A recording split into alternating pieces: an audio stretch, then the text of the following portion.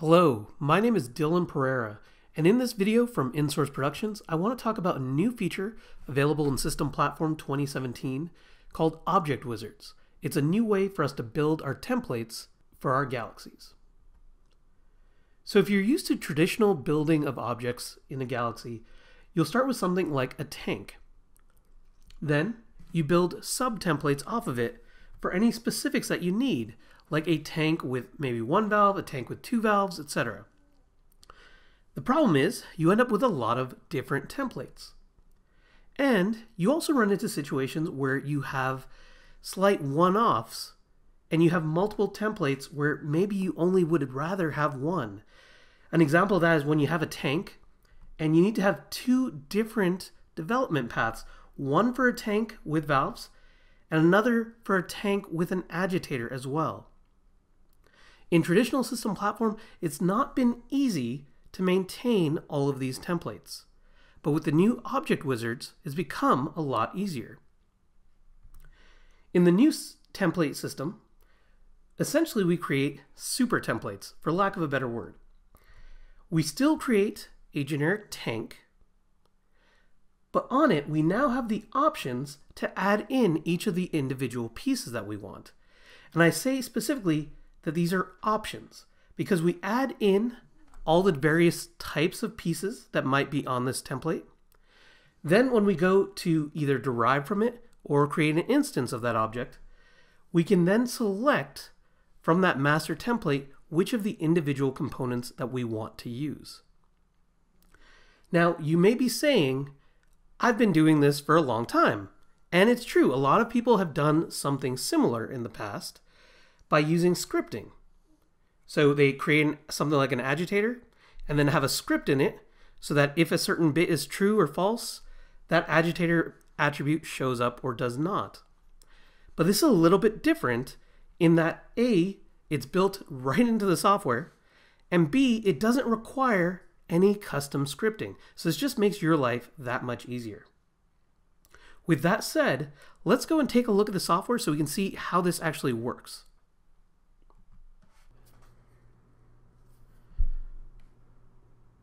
All right, and here I am in the development environment so I can start working on our objects.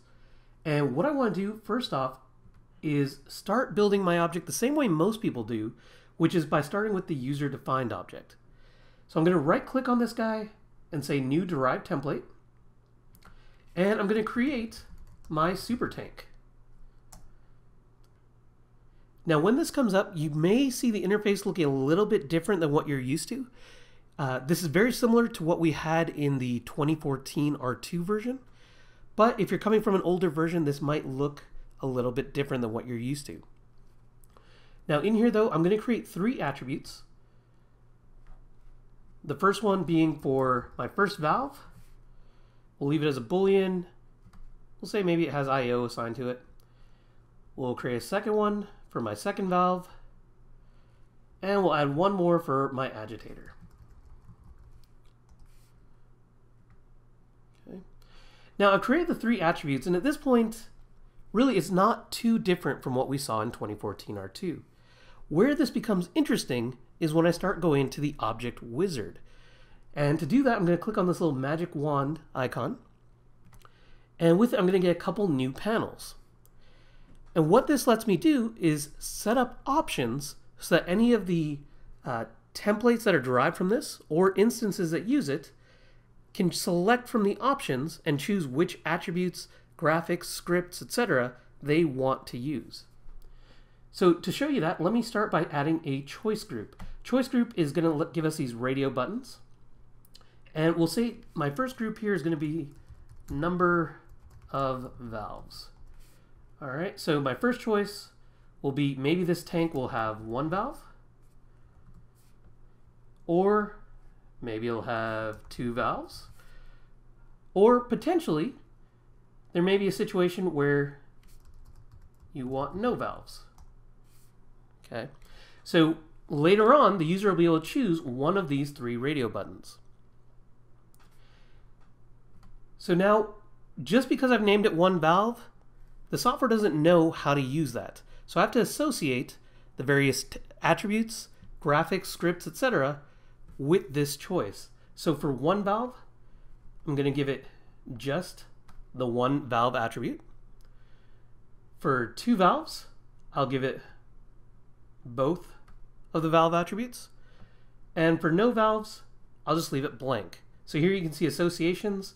So the one valve choice is associated with one attribute, two valves with both of them, and no valves has none selected there. So what that means is, again, when I create an instance of this or a derived template, depending on what a user chooses here, will determine which attributes actually get created on that object. So this is a choice group. Let me also show you an option group.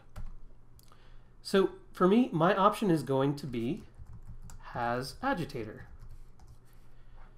And so if this is selected, we'll say we now have the agitator attribute. Okay. So if the user unselects this, the agitator attribute would go away. If they select it, they would now have it. Okay. And so this is just the attribute level, but we can then go further. You can see here associating specific symbols with our choices. So maybe we have one drawing of the tank that has one valve, a different drawing with two valves, a different one for agitator, etc.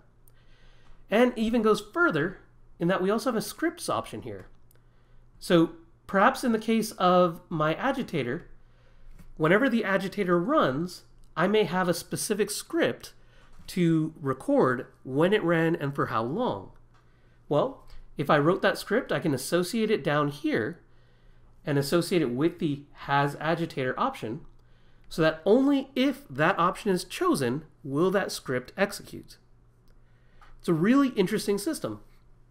And with this object wizard, really we get a lot of flexibility to start building these super or master objects instead of having a lot of derived templates and having to maintain them all. Thank you again for watching this video from InSource Productions. My name is Dylan Pereira. Need to learn more about this and other InSource products? Check out our training tracks designed to guide you down your learning path for InSource products. Whether you're using a classic InTouch and Historian architecture or using System Platform, we have a track to help you get the most out of your software investment. To register or learn more, click the link in the video description below. Thanks for watching this InSource video.